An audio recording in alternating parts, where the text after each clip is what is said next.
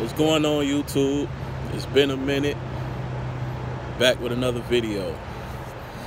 You know, things are crazy right now with all this COVID-19 shit. I need all y'all to stay safe, keep your distance, sanitize your hands, keep sanitizing wipes, wear your mask, wash your hands and your ass. It's funny I say that because I don't have my mask, but fuck that mask right now. I'm outside. I'm not worried about that. Anyway, today I want to talk about Onlyfans. It's been a real hot topic over the year and a half, the last year and a half. You know, it's been around for every bit of 3 to 4 years, and it's been a real hot money maker. When it got around to me, I had no choice but to respect it. I've seen porn stars get into it. I've seen amateurs get into it. I've seen regular, everyday people with regular social media accounts join in on it. And also, you know, celebrities and social media sensations, people with a lot of followers. And that's pretty key to having a successful OnlyFans account, is having a large following.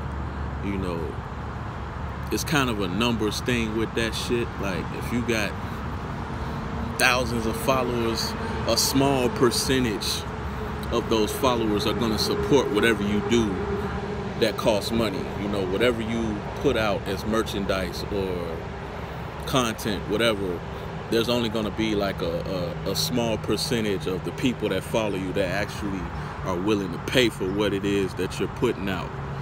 So having a lot of followers is definitely key to having a successful OnlyFans account. That's something that I noticed.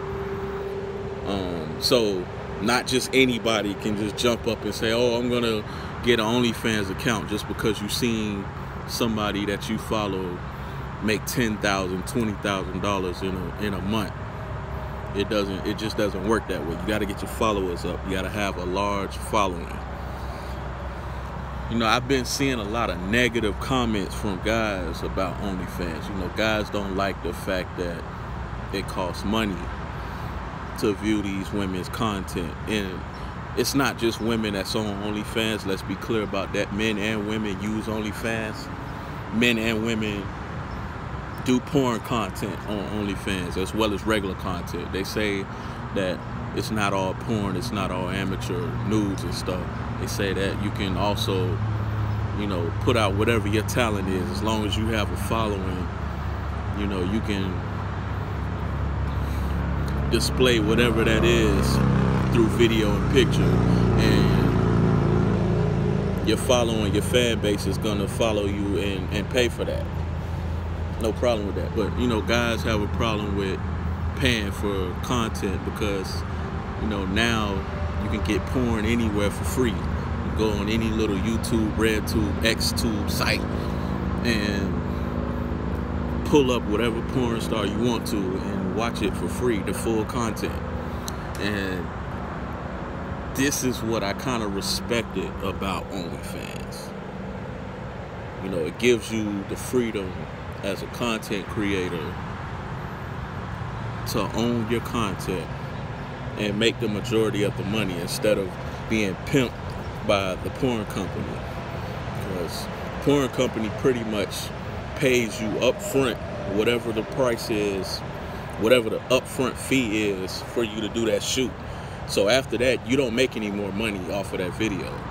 They make all the money from the sales and whatever else, the memberships and all of that other shit. So I respect that OnlyFans gives you that option to now own your content and get paid the majority of the money. As long as people are paying for it, you're gonna get paid from it. So I respect that.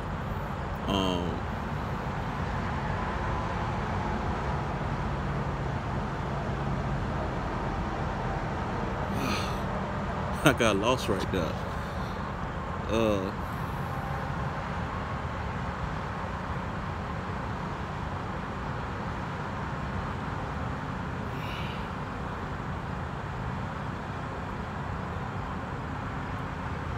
You know, you own your content. So if somebody decides to put your content on a website for free, you know, you can make your moves to get that removed, you know, versus being with a porn company. They don't care. You know, your shit can be on every fucking site. They won't care. You know, they're getting their money. They don't care if you get yours.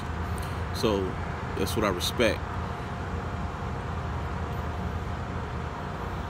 You know, a lot of guys feel, you know, that women are too cocky with the money that they make, so they also don't want to be the one to make them rich.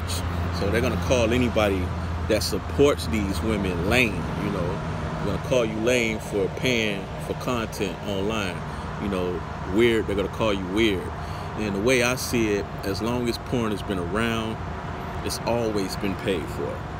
Whether you had VHS video, DVD video, you know, the website memberships, the webcam, you know, all of that shit, there's always somebody that's gonna pay for that. So with OnlyFans here, they're pretty much bringing that shit back to life. So if you're a weirdo that likes to pay for porn and pay for interaction with these girls, it's for you. And I'm not judging. You know, you shouldn't hate that people are getting paid for that shit. It's changing lives. OnlyFans is changing lives. I cannot hate on that. It's changing lives so much that now everybody is having thoughts of doing that shit. It's kind of like how stripping was 10 years ago. It's kind of like how drug dealing was 15, 20 years ago. You know, people see that money, they see that lifestyle, everybody wants to jump in it. You know, it's almost like, you know, selling souls, but it is what it is. You know, whoever the person is that created OnlyFans, he is making big bank. I looked him up, I did my homework, I checked his net worth. I'm not gonna release any of that information, but just know there's people who's been in entertainment for over 20 years and he's already surpassed them in net worth. So shout out to him. You know, but with this OnlyFans thing,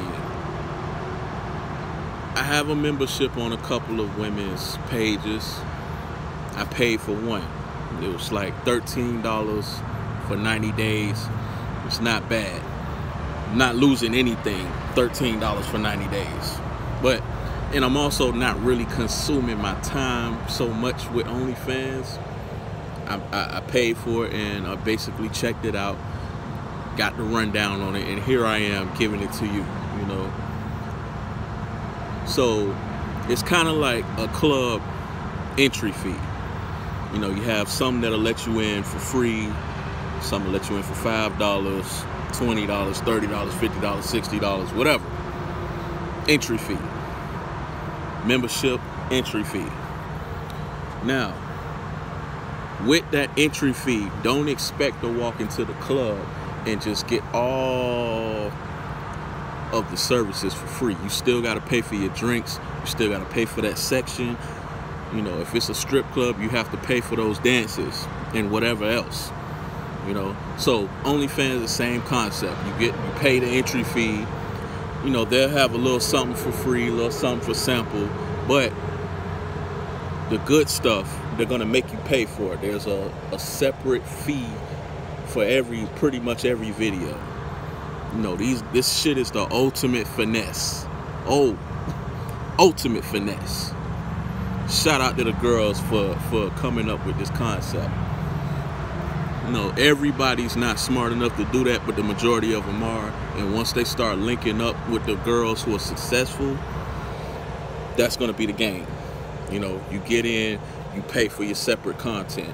You know, they have videos, they got pictures, they got lives.